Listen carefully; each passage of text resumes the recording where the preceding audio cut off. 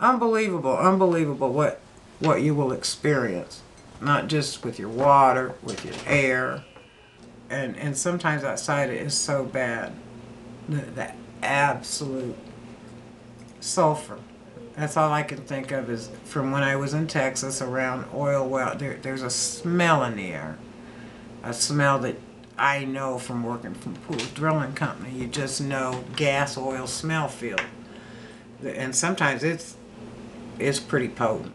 You know, if you're outside for any length of time when it's real heavy and going on around you, you'll come in and blow your nose and it's gray from what you're breathing. I look out there and see death. It's death.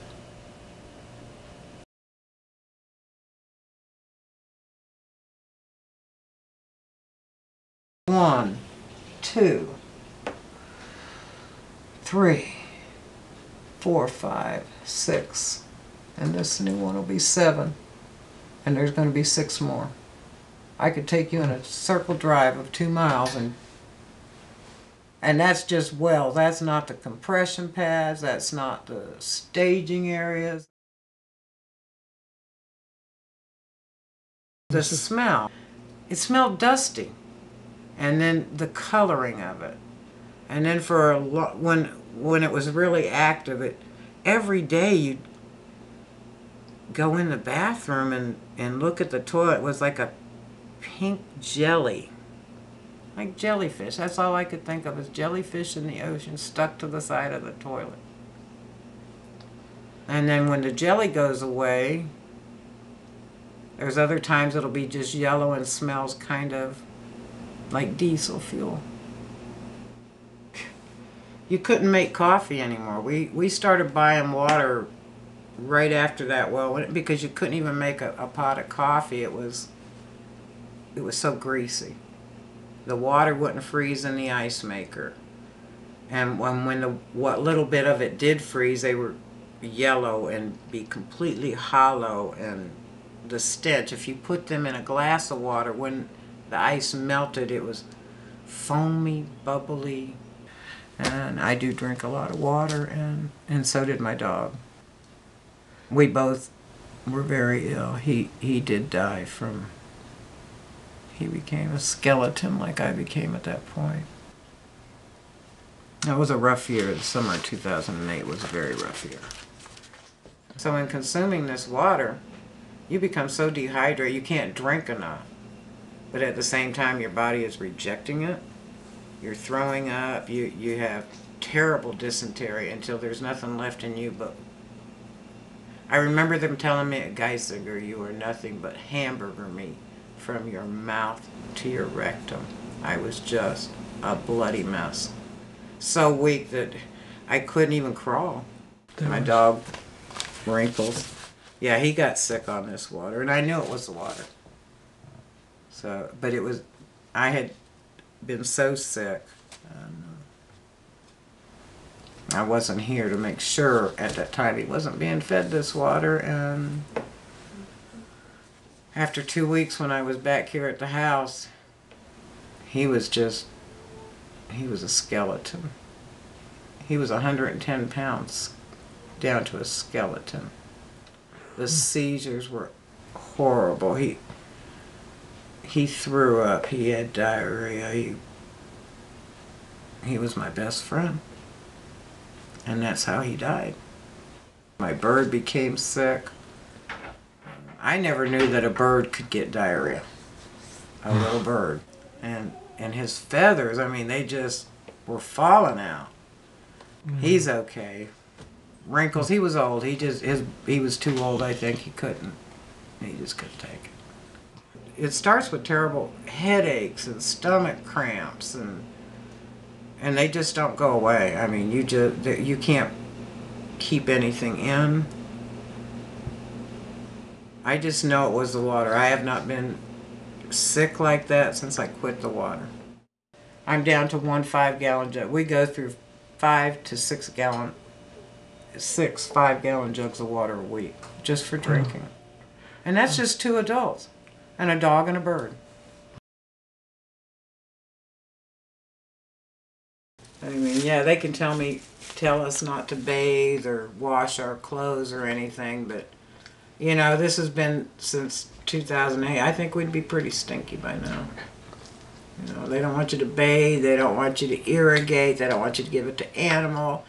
Don't wash your clothes. What are you gonna do?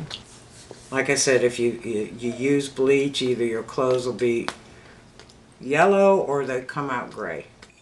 I can take you downstairs where we have the filters that come in the house and take this magnet to the outside of that thick plastic filter and just suck the metal to the side of the plastic. It's scary. You just don't know what it is. These cysts develop on you from the long-term use of this water. I don't know how else to explain it. You'd have to see some other people. Mine have been in my hair and on my face. Other people's arms are just nasty, cysty, crusty. Especially ones that have their hands in water all the time, like working in a restaurant. I know it's from the water. There's no getting around it, because when these cysts rupture, like when we have the pink jellified water, if you go to take a shower and they're open, it burns like gasoline. Like somebody has set you on fire, because whatever in this water burns, it just burns. An open sore will burn.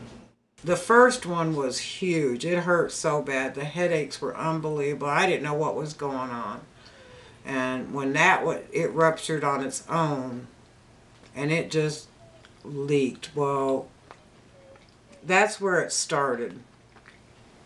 And since then, you never know when you're going to have a bout of them. And they come. Right now I've been going through a bout of them. But they've been in my eyes, and then they actually travel down your body. And then when your liver gets distended, I know with me, I can feel it. I get the ulcerated sores here, and then you'll have a problem. I know I've had it with the belly button, where it feels as if somebody is just drilling in there. Just it's a deep, not a bent, but it's a deep pain, and you can push, and I can feel this big rock in there. But I mean, to go to the eye doctor for your regular annual checkup and find, here I thought it was because I was getting old. I couldn't see out of the right side of this side of my eye anymore. I figure I'm getting old, the skin hanging down. I go for my checkup and find out it's nerve damage. Severe nerve damage going on the optical nerve, and the top quarter part has lost its vision, and part of the bottom. And what do you do? I mean, the last I heard from him was he wants to keep a check on this, but at the same time it's going through my mind, was it because of the big cyst that first developed on the top of my head and just travel? I had one that ruptured from the inside that just literally soaked a pillow and ruined a pillowcase. This pink bloody liquid that drained out of my ears. My doctor's advice to us was, for all of you people out there, because she was sick of doing biopsies on all these people's cysts and all these sick kids, and she was sick of it, and I'm just telling all you people, you need to file bankruptcy, give your places back to the bank, and walk away. I was so depressed after that visit, because there's a gag order. They cannot talk to you about whether or not the problems that you're having are connected with drilling. There is a gag order in Pennsylvania with your doctors. So I had gone in there because of the cyst. I never got to talk to her about myself. I heard about everybody else. A few days later, I called the mortgage company. This is what's going on in our area. What do? We were advised to file bankruptcy. The response from the woman on the phone was that the property was not in that condition when you bought it. If you filed bankruptcy without full disclosure, that they could come and take the full balance of that mortgage right then and there. Sue the man, because this is not a viable asset. What do you do? What do you do? And you're sitting in a house that the federal government told you cannot live in. And they won't even return phone calls. Since the day of the primary election, I'm getting ready to go vote, and I get the call from Region 3, and this is not a safe environment. You can't drink your water. You shouldn't even be bathing in it. Don't ingest it. Don't give it to animals. Don't irrigate. And that they won't even return a phone call. That's the last phone call you ever get. It's Region 3 EPA. Right after you get out of a shower, we can go get scanned. We like tick. We're radioactive. I don't know how it's supposed to go away. You know, you think about things like that, and I think, oh, should I go to my little hairdresser and get my hair cut? You know, she's trying to have a baby. Am I like an X-ray machine sitting next to her? Yeah, the crazy things that go through my mind, like, am I going to hurt someone? I don't want anybody in this house, especially not a child. I mean, the radon level's too high. What, you know, they're telling me, you know, we don't need to worry about this. Is the mercury going to kill us first? But the radon is long term. You're exposing children and everything to these high levels of radon. 20.0. I know in the winter in this house, it's after being closed up, it gets real hard. But I don't know if it's the different gases that we're breathing coming up in the water, since we do have such high uranium and mercury, or really what it is. We just have a lot of health problems here that we're not even allowed to talk to with our doctors about. I could take tap water right now and try and give it to my dog, and he will smell it and will not touch it. I don't know what he smells in it. I know sometimes it's pretty smelly. You know it's not right. It smells soured or something. I don't know. Sometimes it'll smell dusty. Sometimes it smells diesel-y. There are times in this house where it smells like, I just want to say, the exhaust of a truck. I watch the bird. When it's really bad, the bird, he really lets you know. He gets panicky. He pants. It's hard for him to breathe. And that's when I know, okay, it's time to open up the windows because something isn't right now. And the fire water. I mean, a lot of people, you know, think it's funny, but it's not funny to turn a spigot on and have it be on fire. You can go down to the river and people have got huge towers on their wells to dissipate the methane. We've got a methane detector in this house now. So many people have had to put methane detectors in their home. If you come home and that light is flashing, you cannot even turn on a light switch. And we have a coal burner down here. It's a stoker, but there's a flame in there. This whole house cracked. I could take you in the basement and show you where they set the charge on the man's land over here. This whole house cracked through. And this house was blasted out of solid rock. But it's cracked. And then when the problem happened with the septic tank and it overflowed, instead of going to the French drains, it went to where the crack developed in the corner of the basement through. I don't know how deep that is under there because it just, all this stuff sucked in this big old crack. I just kept pouring bleach in there thinking, how deep is the crack? I never filled it up with bleach or nothing. I mean, oh my God, I'm sitting on a big sinkhole now. Because I can take you down front and show you from the seismic activity. There was a big rock that sat down there. And I always had a dream someday we're going to put a picnic area down there because that was a perfect place. That rock stands straight up out of the ground like this now. It is stood up. Now, we didn't pull that up there. I want to know how deep is the hole that it's standing up and leaning into now. People are going to see a lot of problems. It's not just going to be the health effects. You're going to see the environmental effects. You're going to see your house is cracked. The increase in the crime here is unbelievable. The sexual predators that have come into this area, and they're supposed to register, I mean, they don't. You wouldn't believe this store up here. I mean, the robberies, the B&B's restaurant down there, over and over. South Montrose store, everything is, they just come in, they, you know, and my thing is where is all this crime coming from? And then they wanted to blame it on all the locals here, and I'm thinking, we didn't have this many problems before. I mean, one of the ladies went up for a cup of coffee one morning. This guy comes around the store over there. She says, well, what are you doing? It's a lady I know. And he said, what do you think I'm doing? As he grabbed her, put a knife to her throat, and drug her in the store with the other ladies to rob the store as they're opening in the morning. Like there's a lot of money there in the morning.